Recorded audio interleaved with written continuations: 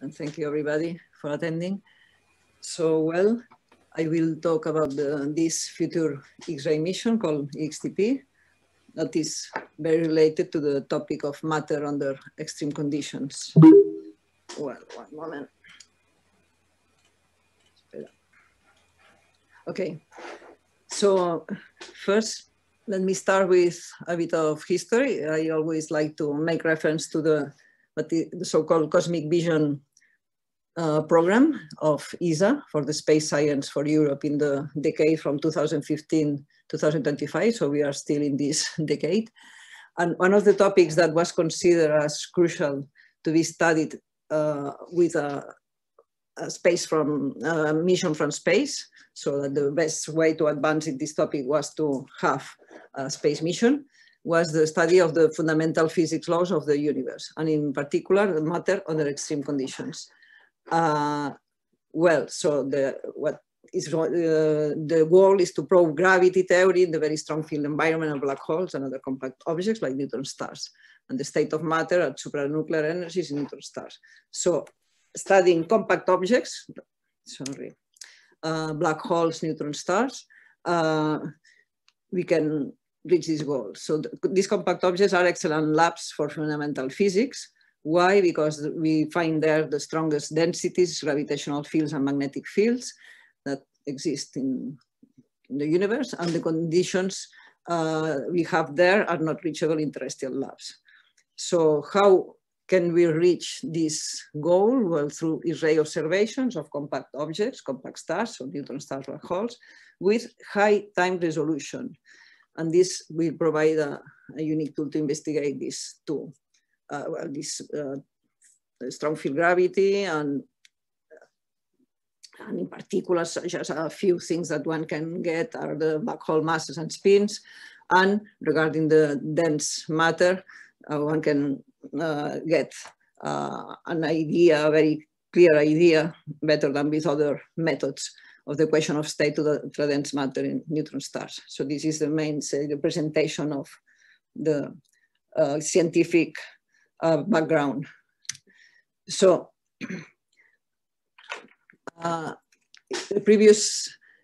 in the previous decades, there have been already some satellites. Of course, we should go to space to observe X-rays. We will see why X-rays are relevant for this, as I mentioned just now. So let's just recall that there have been this is a sample of previous satellites, and here I have indicated the what is called the effective area. So it's a physical area, but taking into account the effectivity, so the quantum efficiency, say, of the detectors. So it has been of this order in previous mission. The most important mission regarding the X-ray timing, we could say in some way, it has been Rossi X-ray timing explorer, okay, which had less than 10,000 square centimeters. Well, regarding more recent epochs, we have the first new Indian astronomy mission, that is an X-ray satellite, which has an instrument that it has a gas detector that has this effective area. As you can see, it's already larger than this RXT that as well I was mentioning as the very successful already past satellite, not working anymore. And now we have a small instrument, but already getting important results for the matter, for the study of matter under extreme conditions of density in this case. So the equation of state of neutron stars, which is nicer, that as compared to XMM Newton, well, one of its instruments, we can see that it's already much better, even being much smaller in size and more, say, simple. Okay, so this is just recently. So if we want to study these topics, we should do a step forward in X-ray timing. So the timing studies are limited by insufficient effective area and spectral resolution. So we should advance in this direction. And for this, it is crucial to have detectors with low mass per unit surface. Because if we want to increase the effectivity of detection, we should have good detectors regarding their efficiency, but also, of course, they should be big in surface, have a high collecting area. So the problem is that if you increase the surface, you increase also the weight, and you know that going to space requires to have not being too heavy. So just to compare that with new technologies, one can just already increase, so decrease the weight per unit area by a factor of 10. So the idea that was already 10 years ago, more or less, well, started to be studied was to use the so-called large area silicon drift detectors that have been already used in the Large Hadron Collider in the CERN in the ALICE experiment. So this type of detectors avoid pile-up. Pile-up means that when you are detecting a photon, you get another one, so you are confused because you have not yet recorded the signal of one photon, and you receive another one, and then what you get is the signal as if you had detected two photons. So it's completely wrong. You get a wrong energy and it doesn't work. So when you have very powerful sources, and this is the case of the sources that one has to study, these accreting black holes or neutron stars are very powerful, say, then you have this problem. And also this is related, an important problem is also, of course, that if you want to get a good timing and you are receiving a lot of photons and you don't have detectors that can do good timing, you cannot do the study. So it's related. These are different problems, but related, okay? Avoiding pile-up and optimizing time performance. Well, so then we proposed it for an ESA call for medium missions, the M3 call, a new concept that was the LOFT, called LOFT, Large Observatory for X-ray Timing, that was merging, say, excellent timing and good spectroscopy with a very large area. So the idea was here to have the timing of this mission, one of the instruments of this mission, the PCA, well, it doesn't matter the detail, increase, say, by a factor of, say, by a factor of 15, and at the same time having a spectroscopy that was quite good, okay? Because with XMM, you have a large, well, okay, so this is just improving in these two aspects, timing and spectroscopy. Of course, the spectroscopy is not the crucial point here, but combining both is what is critical. So having good timing and at the same time, not very bad spectroscopy, but good spectroscopy. You can get more excellent spectroscopy with new other types of detectors, but then you cannot combine with the timing. So it's a trade-off of both with avoiding the pile-up, and this was the idea of LOFT. Okay, so then, since it's very related to what I will just in a moment explain about eXTP, I start with LOFT. So we were accepted for feasibility study, and what we proposed was to do this instrument with two. This is a scheme with the spacecraft, already the platform that was studied and proposed by the industries.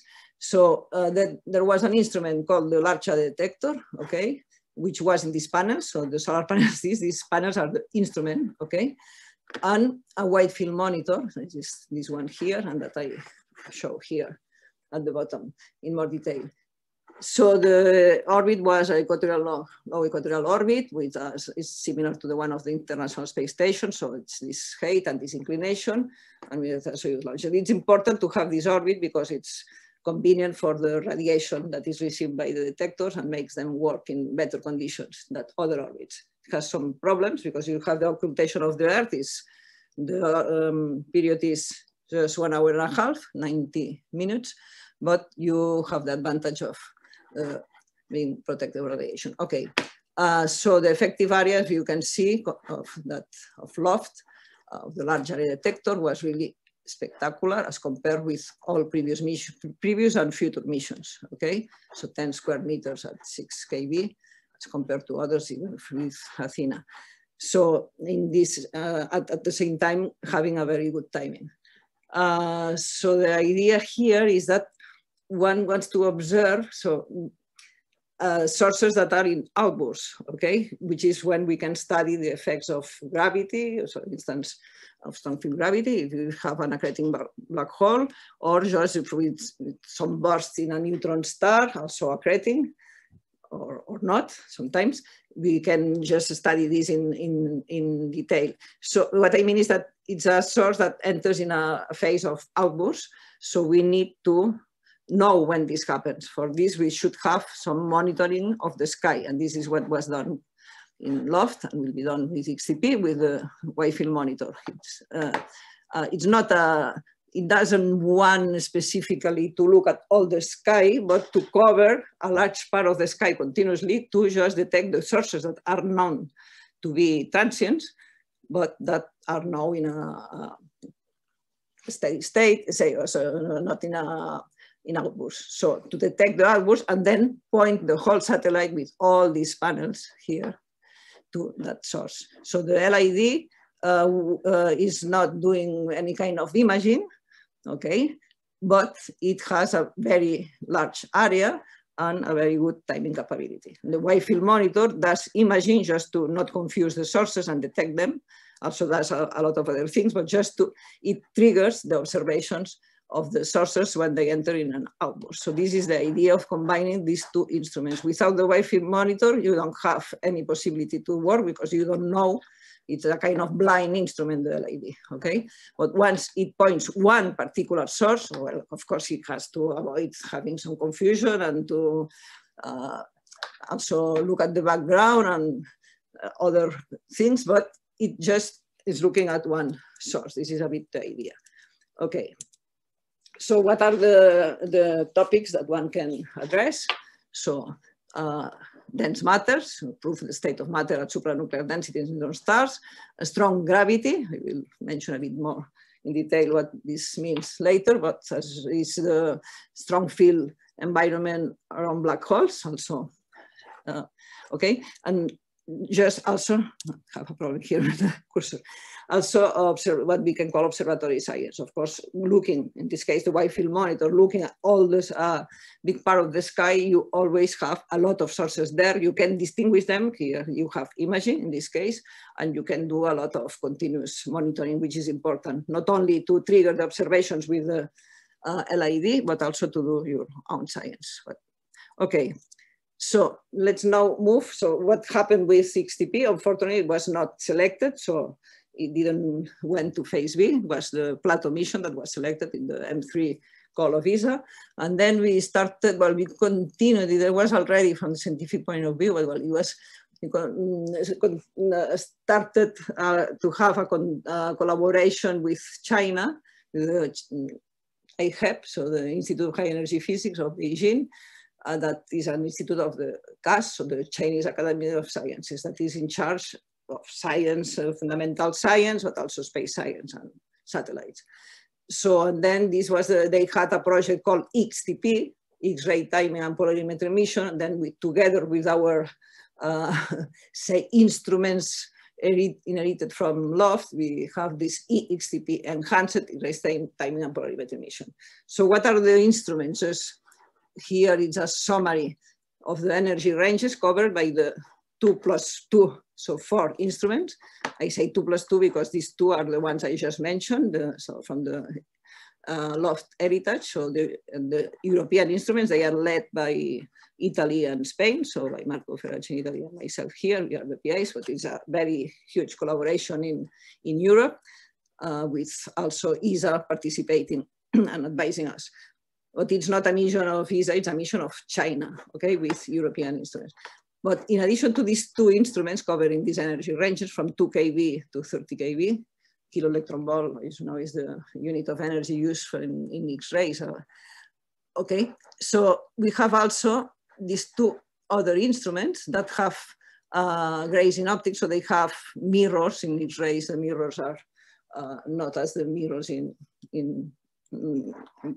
for the optical energy range. So the incidence of the photons is just, say, parallel, almost parallel to the mirrors. So they are cylindrical mirrors here. I cannot show it now here. I don't know but we don't have time to explain these details, but this is known and this has worked already in space since several years ago, several decades, okay? So there are mirrors here and in the focal plane, in this case here, the bottom of the satellite, they have the instruments. So one is a normal, say, X-ray instrument, okay? And the other one is more specific, and in fact there have not been any before, just there will be one doing polarimetry, just a type of detector that allows to do that. So, well, this is known since some years ago, but there have not been real satellites with this capability. There will be one, the US, in collaboration with Europe as well, but from NASA.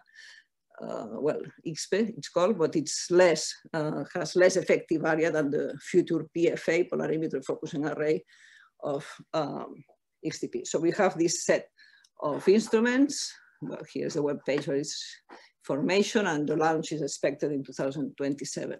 Mission is not completely approved because China has a different way to proceed, but it's already in phase B.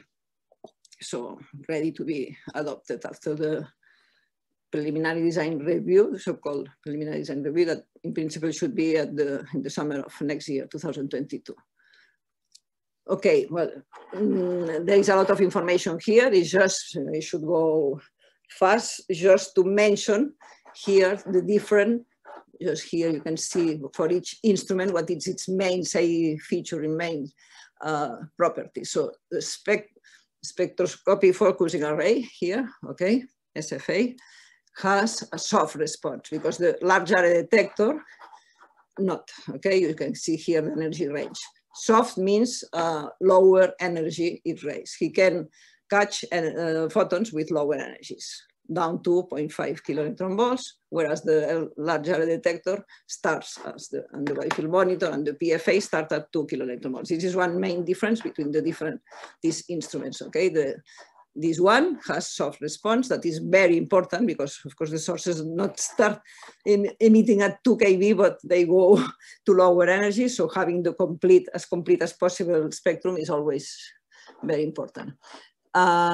Here we have this polarimetric capability, which is the main feature of this main interest of this instrument. Well, now in optics, here means that they are 9, you see here, there are 9 plus 4, so 13, sorry, mirrors here with the corresponding detectors on the focal plane. For the large area detector, there are 40 modules. We call modules these sets of, I think it was 16 detectors. And we have, in addition, the wide field monitor, which is the instrument we are leading. Okay, so wide field monitor, as I mentioned, so the LID has the large area, which is important, as I mentioned in the first or second slide, to have a huge collecting area, but always having, which is thanks to the detectors, a very good spectral resolution, better than 10, sorry, microseconds, okay? It's not the same here, the resolution is not as good, and the spectral resolution is more or less similar in all the instruments. Of course, it's not the spectral, well, okay, I will now compare with Athena.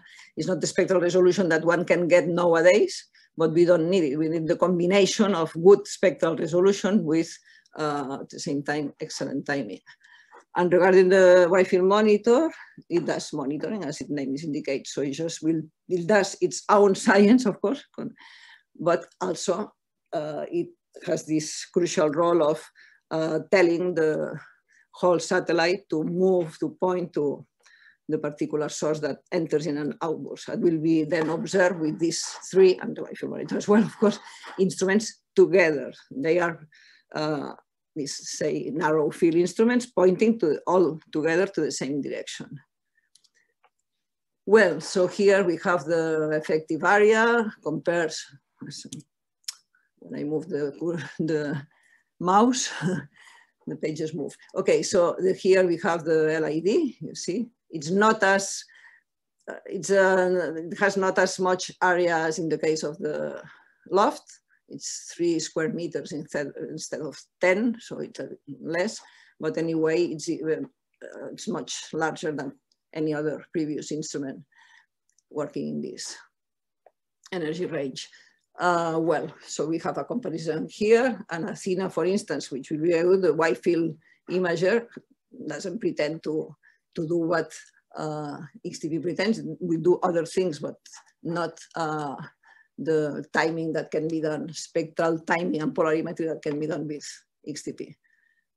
Okay, so just here a comparison is a bit technical, but just to see that it's a very intelligent, I would say, combination of instruments, okay, that makes this eXTP doing particular science, not all the science, but doing it as others cannot do. So, okay. So the PFA, as I said, is 5 times better than this ICE-CSIC satellite that will be launched in principle next year, I think, in the US. Well, and also here, I will show it later, but just now I can already mention that the field of view, the simultaneous field of view, so what part of the sky is the wide field monitor looking at any moment, okay? It changes with time, of course, but because the satellite is moving along its orbit, and also the pointing, of course, goes where one is decided. But it has an instantaneous, simultaneous field of view that is much larger than the others from similar instruments. So SwiftBAT, which is already very good here, okay, it's working nowadays to detect gamma ray bursts and many other things, many transients, MAXI, okay, and the space station, the RXT, the all sky monitor, the one I mentioned at the beginning, that made a very interesting science. Sorry. Well, okay, so this is very important. So it has an unprecedented combination of large field of view and imaging capability down to 2 kiloelectron volts. So it does not do the imaging at the level that it can be done with instruments with mirrors, because as we will see, it doesn't have a mirror. We already saw it, even and I have not explained it yet. It works with coded mask, but it can distinguish enough to just not have confusion, except perhaps at the very crowded, as we said in astrophysics, very crowded zones of the galactic center. But several of the sources that will enter in eruption, some of them known, some of them not known yet, new sources that can appear, in principle, except if they were exactly at the crowded zones of the galactic center, will be well placed. Also because we will see bright sources so we will see faint as well, but sources, but for this timing, we will see bright sources. So no problem of confusion. Okay, so we could just make a short summary of a comparison. So to put eXTP in context, that eXTP will focus on detailed studies of bright phenomena, so the brightest black holes and neutron stars with excellent timing, and polarimeter capability, whereas Athena will be more focused on fainter sources and with excellent spectral resolution. So they have different names, they are not competing.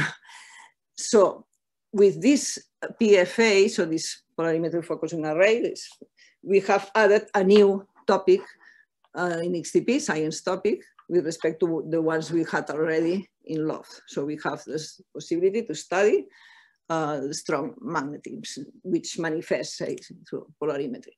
Well, so we can repeat here, constrain the question of state of ultra-dense matter, neutron stars, test of general relativity in black holes and neutron stars, light and matter in ultra-strong magnetic fields is very complicated, and people here that are in the institute, in fact, in all these topics working in detail. So of course, this will be very important to have this facility.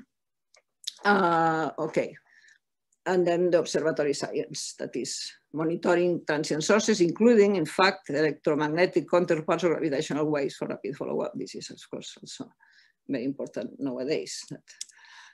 Well, so I will just pass very fast, or not expert on that, but just mentioning a few of the aspects of science, not all of them, but just here we had a very nice talk about Laura Tolos a few weeks ago. So she was participating, also Alessandro Patruno, that also works in our institute, in this work at the epoch of LOFT, and also now with eXTP. So the study of one of these, say, core science topics the study of dense matter, in particular, so the study of the equation of state of neutron stars. So just as she showed, we have this diagram of temperature density, say, and then neutron stars that can be studied by eXTP are in this region here. Okay, so we know that the neutron stars host the densest and most neutron-rich matter in the universe. And these extreme conditions of low temperature and extreme and very high density can only be explored in neutron stars, not in labs on ground. And well, so this relationship is encoded, say, in the equation of state, and then what can be done, and is already in fact being done with nicer, but will be done much better and with more sources and with less uncertainty, say,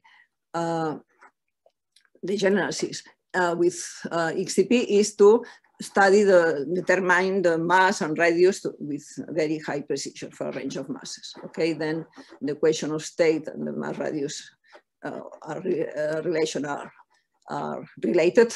So if you can well determine the mass and the radius, you can constrain and see which one of these different theories is the good one. Okay, sorry, yes. So this is just an example of the pulse profile model that I will show now, but will not talk about that. But you can ask people working in that in the institute. Well, so depending on if you have more weak or strong gravity, well, the pulse means that these neutron stars are rotating. They are merely at high frequencies. If you have periods of milliseconds, they are rotating more than 1,000 times per second. So really, you need very good timing resolution to well determine how the brightness varies with time, and to detect, also to do the Fourier analysis to see if there are some oscillations and a lot of complications that exist. But here, just in imagining that you have here a thermonuclear burning, so an X-ray burst here, and then you just taking into account the fast rotation, you see that you will have this variation. There are many more complications that introduce variations with time, but just in this case, then what they do, well, I don't understand all the details here, but I think it's quite clear. But I mean, I cannot explain everything and not expert, but the idea is that you study everything. Also, you take into account what the effects of general relativity and also the light, then whatever. So the propagation also of the light, also the photons that we are receiving.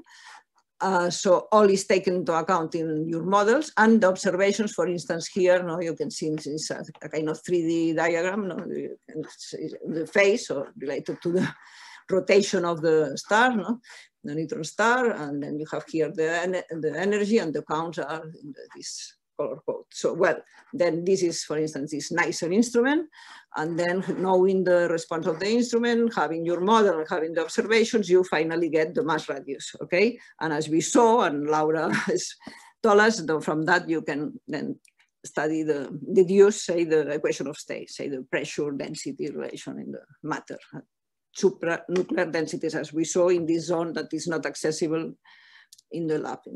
Well, this was just to compare here, since this was made also with the nicer people and that participating here, we also participate, and we show at the end of the presentation in Strobeck's proposal for NASA, where there will be also a large array detector and a wide field monitor and an instrument that is called ICE-CSIC, that is an instrument that is the one that exists now in this nicer mission that is in the International Space Station. So you see that really is spectacular, the changes that you can have with these future missions, okay? The improvements in effective area, just that allow you to do this with high precision. So here, this is a simulation for eXTP for taking into account the lab, and also that, that with the PFA, you can get, for the sources that you observe with PFA, this polarimetry focusing array, you can get information of the geometry, and then you can introduce, you can break the degeneracy. So, because if not, you sometimes perhaps you can have two sets of parameters of your model that give the same result, and you don't know. But if you have an extra observation that gives you, say, geometry or whatever, so this is the good thing of eXTP, that you have different ways to study the same, okay? And then you can combine, and finally you get here, for instance, this very small, you would get with an observation of a particular source, this is a simulation, okay? 100 kiloseconds, which is not a lot, you can get this very good constraint, okay?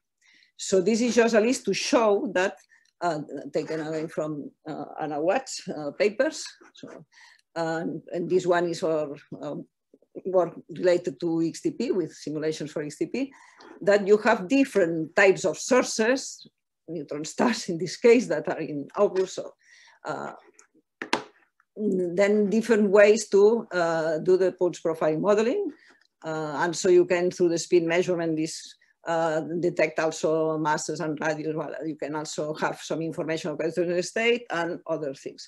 So what just put this list without explaining anything, that there are multiple complementary diagnostics. Okay? It's not just that you have one way to get your result, but you can compare with different results.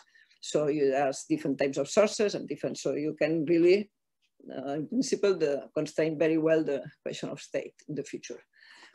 Well, so of course, this is just to repeat that it has impact on fundamental physics, knowing the state of nuclear matter, high densities is fundamental physics. And also, of course, it's very important for astrophysics, because one can understand the properties of neutron stars, which is related to the production of supernovae, so corporal supernovae, workout formation, and also, of course, of the mergers of neutron stars that, as we know, are sources of gravitational waves and sources of GRB, sorry, of the gamma ray burst, okay?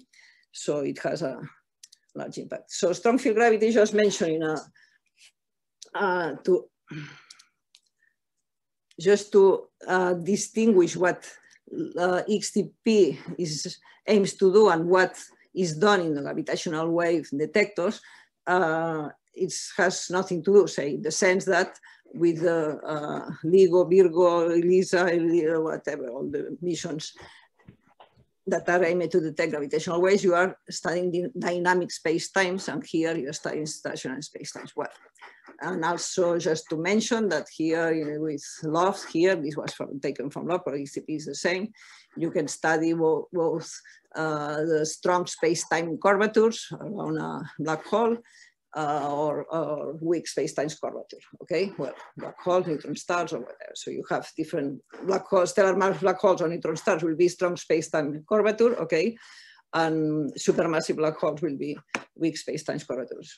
You can access with observations of timing, processes related to the accretion of matter onto these neutron stars black holes. You can access to these different types of curvatures, so different field, different states of gravity, say. Well, 16 orders of magnitude in space-time curvature in principle. Well, this was, okay, and here observatory science, there is a lot of topics that one can study, because you are continuously monitoring a huge part of the sky, as I mentioned, with the same detectors as I mentioned briefly for the LATAM wide field monitor instrument. So both are very good for the timing, so you can do very good studies of a lot of sources, okay? So this is just mentioned, it's the only part I participate in science here. It was just to compare what RXTE with its PCA, which was a gas proportional counter array. So it had gas detectors that were quite good. But you see that the spectral resolution here is not perfect. But just I want to mention here, this was a nova, okay, this is a white dwarf with an explosion of hydrogen on its surface. And then you can see that it really decayed, okay, this is the spectrum, the energy versus, the flux versus energy in time. So in 20 days, it became undetectable. So you should be fast to catch this eruption. And okay, and have enough. Well, so it varies very fast. So with the wide field monitor, this has been simulated for eXTP, you can catch this eruption, of course. And with the LID and SFA combined, this is just to show you that it's very good to have this soft coverage, okay, low energies. With the LID, you start at, well, this is a problem. This should be at 2, okay, not at 25. I just see now this. Okay, so then you starting here changes a lot. Well, anyway, just to see the compare, no, the signal to noise you should have here, you would get, if this observation, this happened in 2006, okay, if this instruments would have been available, we would have seen this instead of that, okay? And this was the best that could be done at the epoch, because no other instruments were able to react with such fastness, say. Okay, so let's now move, well, to the explanation more of what we do in eXTP, so the bifield monitor. So just to mention, this is also for those of that don't know, that we can do imaging in 2 different ways for X-rays. In gamma rays, we cannot use already mirrors, but with X-rays we can still use mirrors. So if you use X-ray mirrors, we have a focal spot here. Okay, so the photons are concentrated here, but another way to do imaging is to use coded mask, which is a layer here, which has some pattern where there are opaque zones and transparent zones. Then you get here illumination here of the detector, the detector plane, which should be, of course, pixelated in some way. And then you see here a pattern. Knowing the pattern of your mask, you can know from where the photons came and do imaging, okay? Compare the pattern, see the pattern, you see if you have one source here, another there, and the convolution, okay? So the advantage is that you can get a much larger field of view with the coded mask system than with the focusing system. For the gamma rays, you don't have any option. You cannot have a mirror, but with the rays you can choose. But in this case, for the bifield monitor, as the name indicates, what we want is to have a large field of view. Then the coded mask is the best, the preferred option, okay? Well, so now I will just go fast, because it's very late, to show what we are working on. So each camera contains this silicon deep detector. Just show that, but without entering into the details, just that here the idea in this type of detectors, just to avoid, say, this pile up and getting very good timing resolution, is that the photons, say, do not interfere between them. It's just a very rough way, not very academic to explain it, but just, well, so in a normal CCD, when you are detecting one photon, perhaps another will arrive and then you can have problems. Of course, there are other types of active pieces. So there are types of sensors today, nowadays, that can avoid this problem. But here you don't have this problem because you just have the photon wherever this is 2/2 of the detector. So then you will reach, there will be a charge here generated that increases successively, okay, there is a drift here, and then you have a charge cloud here that can be detected in 1, 2, 3 anodes here, okay? Then depending on where you have detected it, sorry. So then you have the position determined here in this direction, okay, very well determined, and depending on the size of this cloud, you can determine the energy of the incoming photon. So it works in a different way as other detectors that just you will detect it here or here, and then without this drifting. Well, just a very fast way to explain it. So what happens is that you have a very fine resolution in one direction and coarse resolution in the other one. Then with the coded mask, if you can see here, you have a fine resolution. So the very narrow slits in one direction and not so precise in the other direction. Okay, so here is an idea of the microns and millimeters in the 2 directions. Then the idea is just to have these detectors on here the detector plane, here the coded mask. This we have a mock in the Pepe Galvez lab office and under, and you can see it? It was in the library some time ago, so it's a very small, the cameras are quite small, but efficient. So then with one camera, you will get the, what we call 1.5D image, okay? And only a small, rough idea in the other direction. With the other camera, if you put them perpendicular to each other, say, but they are identical, other part of that, you get in the position in the other direction, and then combining them, you can have a 2D position. So very good position. Okay, so this is the idea. And then just, this is theoretical because it's not what will be in reality in eXTP, but this will be the idea to put them. So each one of them has this wide field of view, this what we call fully illuminated, in the sense that all the sources that are in this opening here of 30 degrees, okay, can be seen. And this zero response is when you just consider that they can go from another part, okay, here you have a larger field of view, okay, but with not full response, you're not using all the detector plane then. Okay, so then combining this with this orientation, we can cover what we saw in the first slide, so in the cover of the presentation, we can cover all the area that is where the LAT can then observe in more detail, LID and the other instruments, the SFA, PFA, okay? So, but of course, these narrow field of view instruments cannot cover such a large area. Well, in eXTP, the spacecraft is different than it was for the plan of LOFT. So this is the current configuration, okay? So here, these will be the modules of the LID here.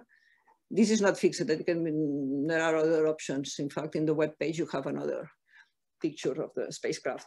And these are the mirrors, say, and of the other instruments, and the wide field monitor, instead of being just here in the middle, and as I was showing here, it just distributed in principle. But the field of view is the same. So this is the field of view we get. And now going a bit to the details, that I will just go fast. Here, of course, should give credit to the work done by the engineering team working in eXTP here in the Institute, José Luis Galvez, Fabio Crescenti, and Ander Ormaeche.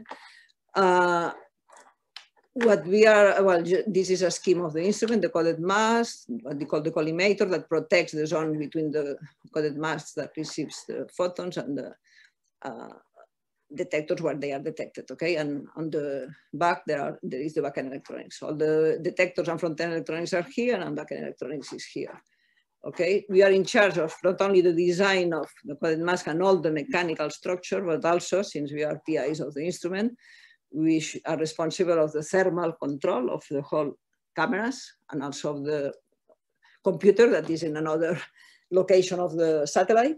And it's what is related to the harness with the cameras, and also of the assembly, integration, and verification of the camera. What we have marked here is what we are designing, okay, but we are also in charge of the global control of everything.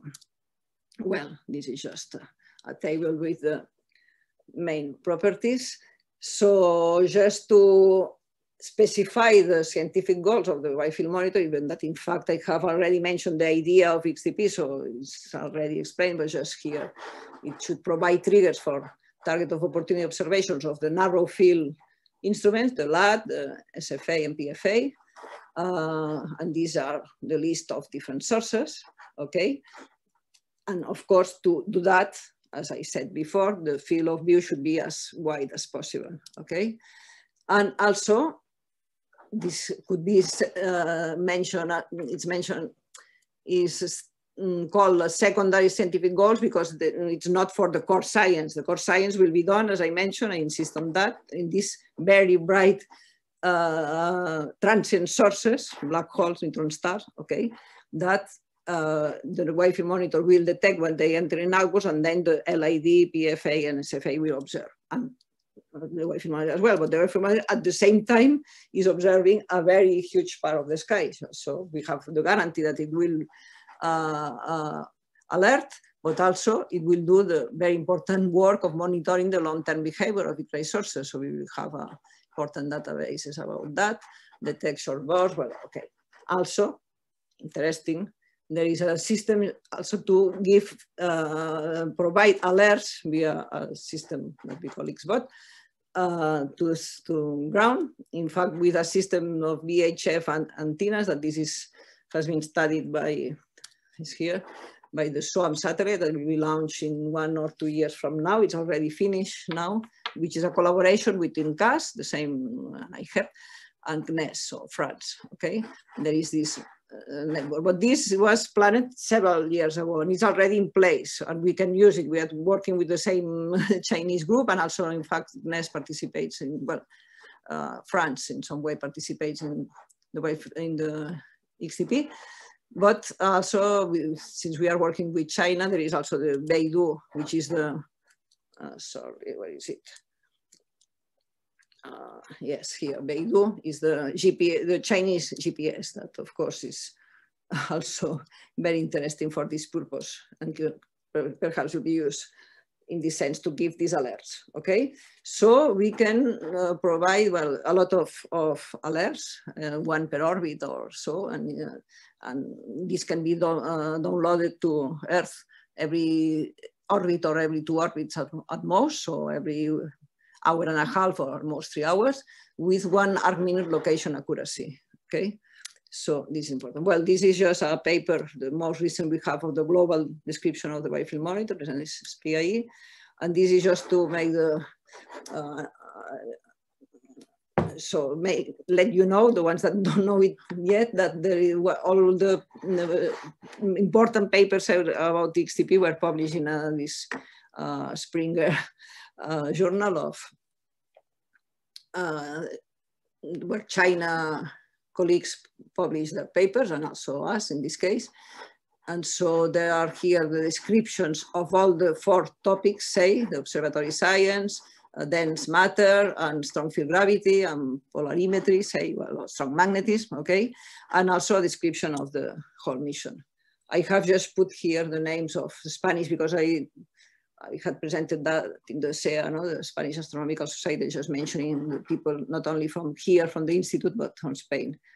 Perhaps I have forgotten some people from the group of Magnesia, people that are here, were in the papers and were not at the Institute or in Spain, say, then when I put these names here. Of course, here in the Institute, there are a lot of people working, especially, say, a group of Diego and Nanda, in topics related to, well, of course, Laura, related to the science of eXTP, the core science. Well, this is the consortium, so the people participating, so Italy, Spain, Germany, France, Switzerland, well, you see here, a lot of them. Not only the UK that was participating in LOG, but they don't participate here. It's missing, well, only others, but the main.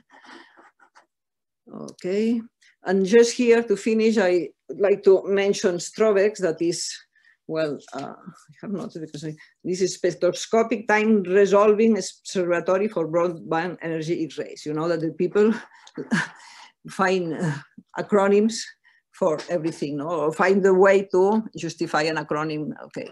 But this is just very interesting. This is a white paper submitted to the Astro 2020 Decadal Survey, where we are participating here.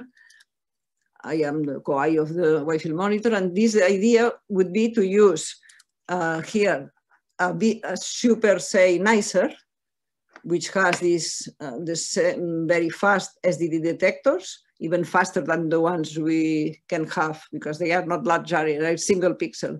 They are faster, and with this optics, so they have a lot here. It's 30, well, something in NICER, here it's 80, or I don't remember the number now.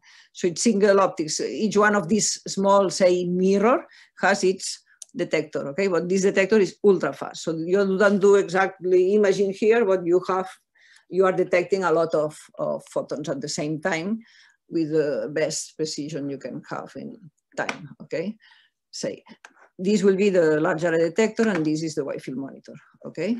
And so then this is exactly, we have exported, say, to China and to US. By the way, they don't talk to each other, but we talk with all of them. the idea of this larger detector and wide field monitor. Well, so then perhaps I think it offers a unique combination of instruments, broad energy coverage, high spectral resolution with outstanding timing resolution, polarimetric capability, with a huge collecting area.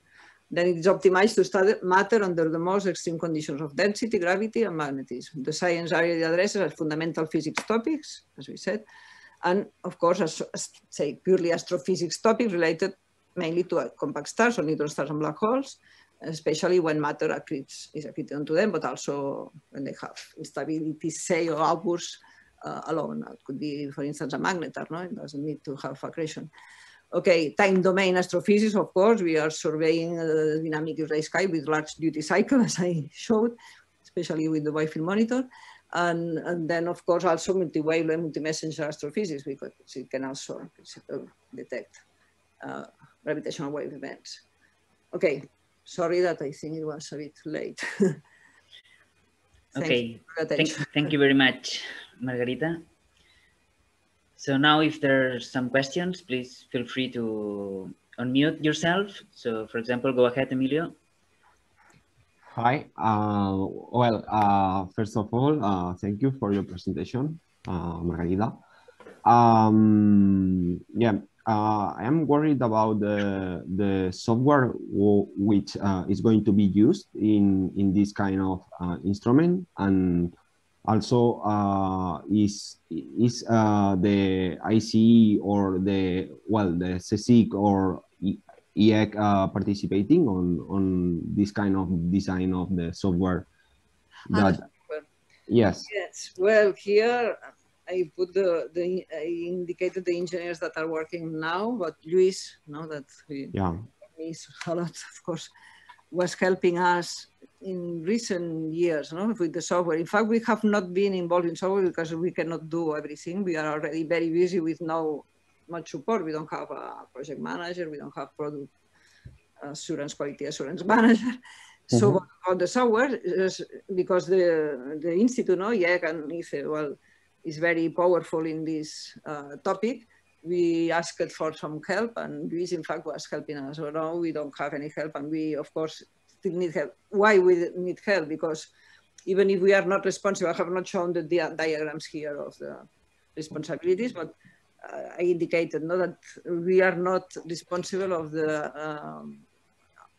we are responsible for the mechanical structure of the whole instrument, but of course we should follow what is going on in the software of related to the ICU, instrument control unit. There are in fact two softwares there, the normal software to make it work, as in not any computer, but there is an extra software that will be provided by the French guys that are working for this SWAM satellite that is for specific for this fast, say, transmission to ground of the alerts of gamma ray bursts and other transients, not the normal alerts that will be just automatically, say, given inside the spacecraft, but also this will be handled, of course.